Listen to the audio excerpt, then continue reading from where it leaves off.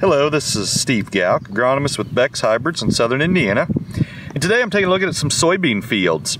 Planters have rolled pretty hot and heavy over the last couple weeks on corn and beans, and a lot of the beans are starting to emerge. So it's a great time to go out and evaluate some stands and make some decisions on how well did the planter do, how good a stand do I have, and are there any issues I can address. So in 15-inch rows, I still like to use a tape measure to check stands. It does take a little longer, but if you lay out a tape measure at 17.5 feet and then count 2 rows and add them together, that'll give you an average. So if you have 60 on each row, you add them together, you got 120,000 population. It's kind of an example. So that to me is a nice way to do it. You get a large representative area of the field to take some stand counts. 30-inch rows still do 17.5 feet, count 1 row, and then root drill, we still like to use a hula hoop. But as you're out there evaluating the stands, you make a decision, okay, I've counted what's up, let's take a look and see what didn't make it out of the ground and what happened. In a lot of scenarios in soybeans, we see this right here. We'll see where the top of the bean got caught, had a lot of push, end up breaking a neck. So here we've got a broken neck, and that soybean is not going to survive. In this case here, digging around, we found a bean that did not get all the way into the ground, and it swelled but did not sprout, did not have enough moisture.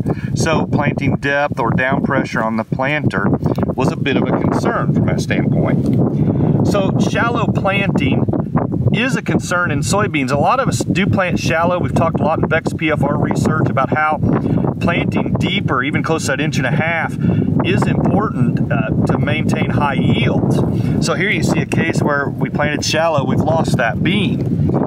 You can actually dig the soybeans and know where your planting depth was. So this first major crook right here is where the planting depth would have been on this particular soybean plant. Now, why that's important is that helps tell, all right, how deep was my planter set, how well did it work, but also a majority of our nodulation is going to happen right here at this area. So we want that down in the ground, down in moisture, down in cooler temperatures throughout the summer to maximize nodulation. Now we've got plants coming up and we're starting to decipher, okay, how well do they look? So here's an example of a very healthy soybean.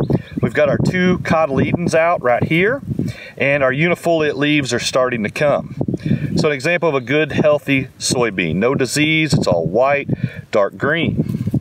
Now, when you're looking at these and you do find a diseased one, a lot of times what you can tell is if it's brown or mushy, and it's brown from the ground level down, it's most likely some type of a seedling blight.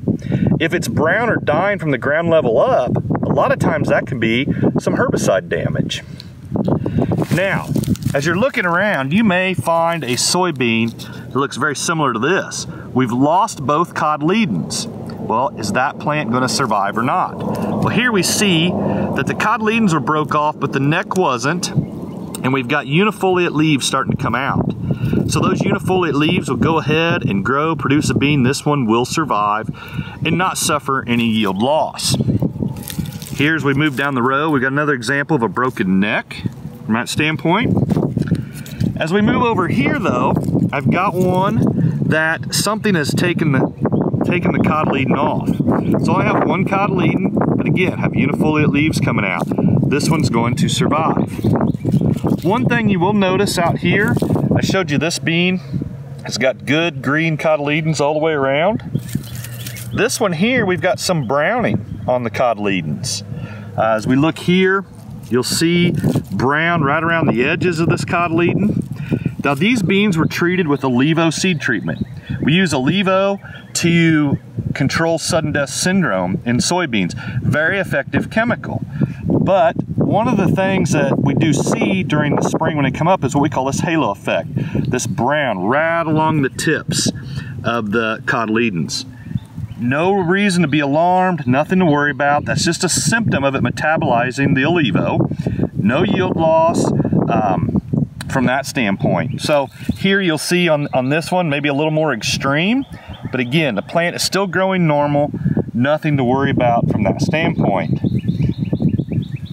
So overall, the beans look pretty good. Haven't seen too many issues from insects or even herbicides because we haven't had the rain. Now, weed control on the soybeans is something I want you to pay close attention to, because we use a lot of group 15s in soybeans, and we need a good half-inch of rain to activate them. And they're gonna control the weeds that are coming up, but once they're up, they will not. So we'll have to watch for our post applications. But overall, some quick things here to look at in soybeans. Hope everybody's having a great day. And if you have any questions, please feel free to contact us. Thanks.